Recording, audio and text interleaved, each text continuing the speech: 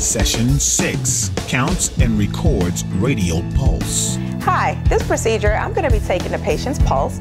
The reason why I'm taking her pulse is because she has high blood pressure, and the doctor has ordered that this pulse be taken so that he can monitor her heart rate. Hi, Ms. Jones. I'm Samantha, the CNA, and I'm going to check your pulse today, okay? I'm going to wash my hands. And check your ID. Okay. I'm going to check for your pulse. Okay, turn to us. Take my 2 fingers, and I'm going to run it alongside your thumb to check for your brachial pulse. Okay? Now I'm going to monitor it for 60 seconds.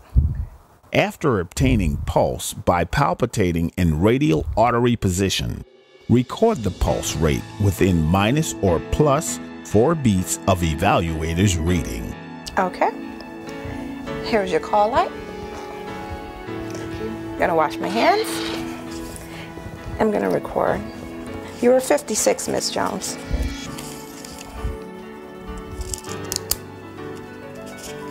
Okay.